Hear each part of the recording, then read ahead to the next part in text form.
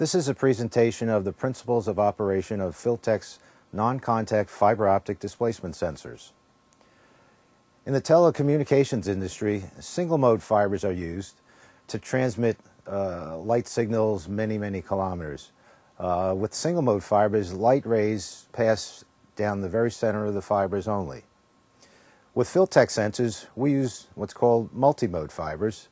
We inject light over a wide acceptance angle, and light emits from the fibers over that acceptance angle, which is referred to as the numerical aperture of the fibers.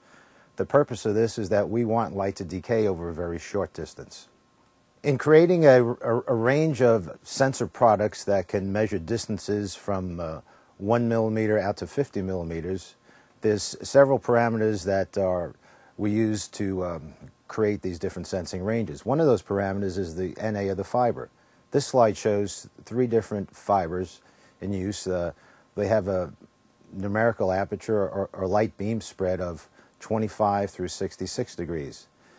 With the 25-degree angle, that is the most collimated light beam, light would travel at a larger distance than it would emanating from the 66-degree fiber. As you can see here, the light decays very quickly in that fiber.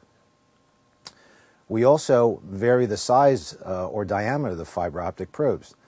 The smallest probe here, being 6 mils in diameter, would have the smallest range when combined with the widest NA fiber.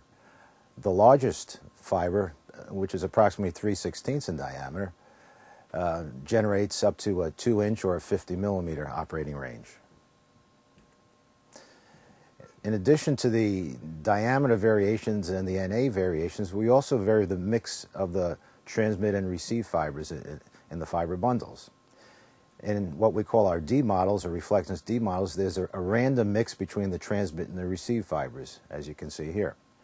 In some models, we have a hemispherical mix of transmit and receive fibers, and in other models, we have a rectangular mix of a random mixed fiber bundles in one half of the fiber area and a second receive fiber, a straight-through bundle, in what we call the adjacent bundle.